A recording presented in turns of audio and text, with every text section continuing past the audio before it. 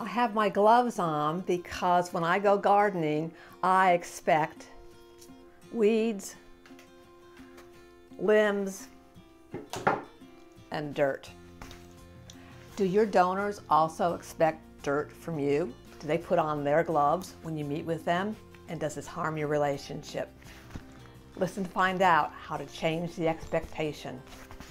Take off the gloves. Let's get to work. I'm Karen Eber-Davis, and let's face some realities.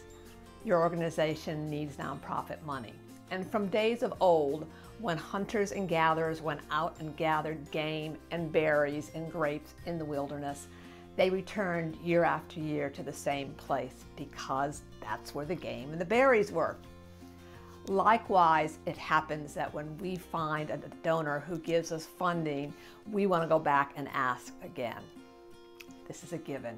However, our donors, perceiving that, put on their gloves, and you have resistance and a lack of trust.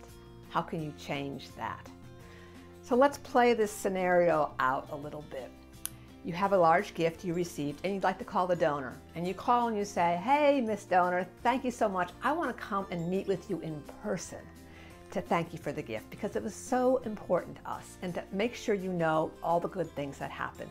And the donor, perhaps reluctantly, says, "Sure, come on over, be here Wednesday at 11:30, be great, looking forward to seeing you." That's what you say to the donor, but in your mind you begin to think, how can I get another gift?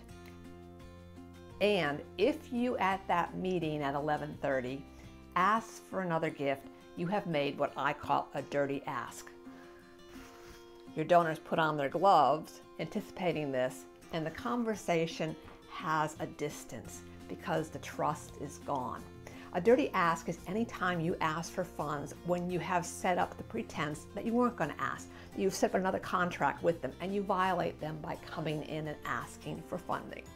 So to do this and to avoid this, here's what to do instead.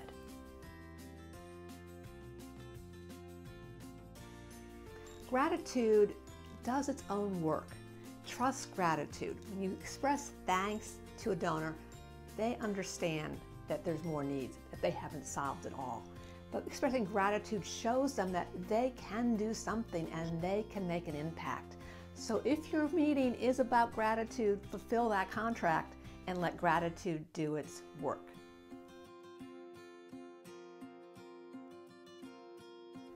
Secondly, when you work with donors, make sure they know how and what their gifts do. Not only their gifts, but if they're acting as a model and letting you use their name and not being an anonymous donor, share that that in itself has a residual impact. People look up to them and they also give because they've been led by them. So share donor impact, making sure donors recognize that you have seen and perceived who they are and their power and their ability to change the world. Finally, because we want people to know that there's more opportunities, you can, at a gratitude meeting, at a thank you meeting, talk about what you see from here, where you've come, looking back, how the gift has helped, and where you're going. This is not an ask, but this is sharing a piece of the vision that comes next. Because you have given this gift, we now really see that our next step is this. It is so helpful for you to have us gotten to this place that we now see what's ahead. Donors get it. They know you need more money, but they want you to trust them to respond what is good for them. So, no more dirty asks. Make your intentions clear. Be trustworthy.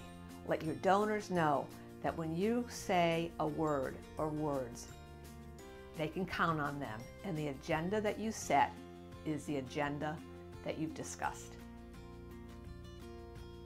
Are you still listening? Go ahead and subscribe to this channel. There's more stuff coming.